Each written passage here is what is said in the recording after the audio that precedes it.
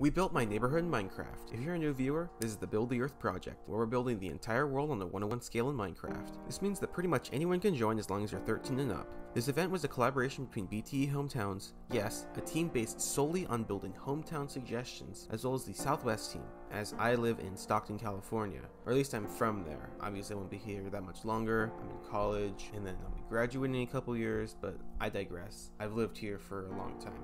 It was already a planned event on Southwest, but then Hometowns became a team, so we decided a collab with them would be nice, and it ended up being very successful. A majority of the houses in my neighborhood were completed or at least partially done, though some without the grand details.